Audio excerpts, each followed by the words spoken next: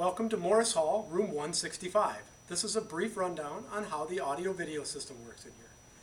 At the front podium at the teacher station, in the left-hand portion over here is our controller. This is going to control the projector and also the different sources that we send to the screen. In the upper left-hand part is the projector on, projector off buttons. Right now, off is highlighted, and if I just press the on button, that's going to power up the projector. It takes about a minute for the projector to warm up, so we're going to try and not switch anything while that's happening. So while I'm waiting for it to warm up, I'm going to pull the keyboard tray out and go ahead and log on to the computer. I'm going to follow the directions on the screen, press Ctrl-Alt-Delete to begin, then read the responsible use and click OK. I'll use my 8.4 username. It's just like the first part of your UWL email address. And then I'll use my UWL net ID for the password, and I'll log on to the Eagle domain. Press OK, and that's going to get me onto the computer system. After that, to make sure that the computer is showing up on the projector, I'll go back over to the controller, and on the right-hand side, the very first one here is labeled PC, and so I'll hit the PC button, and in just a second, the PC shows up on the screen. The document camera is located on the right-hand side of the desk, and I'll hit the power button until the power button turns green.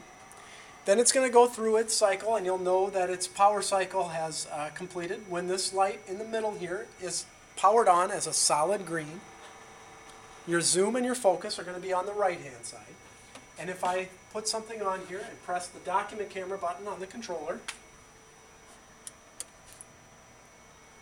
then the document camera is going to show up on the screen for us.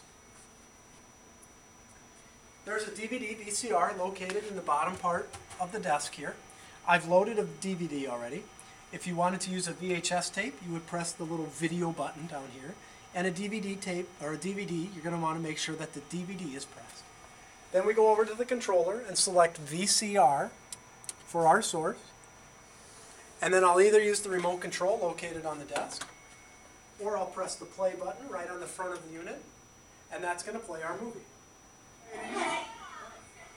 The volume control is located on the left-hand side here. If I turn it to the left, the volume goes down, and if I turn it to the right, the volume goes up.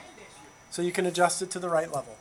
And that volume control will be used for any source that you have, whether you're using a video off the PC, off your laptop, or you're playing something else.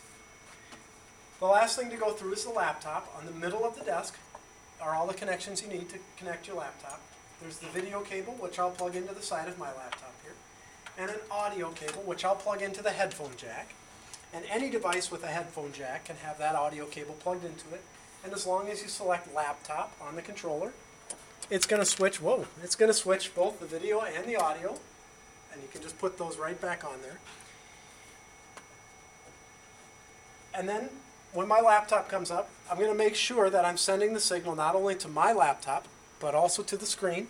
And in order to ensure that that's happening, I'm going to hold down the function key and press the F8 button. On some computers, that will scroll through these options automatically. On mine, it gives me a little menu. I choose the duplicate option, which puts the signal on my laptop and on the screen up in front of the class. When I'm all finished with whatever it is I'm doing, I come back to the upper left here and I press the projector off button. That powers the projector down and helps us to save the bulb. And right here on the desk is a written version of just about everything I've gone through with you.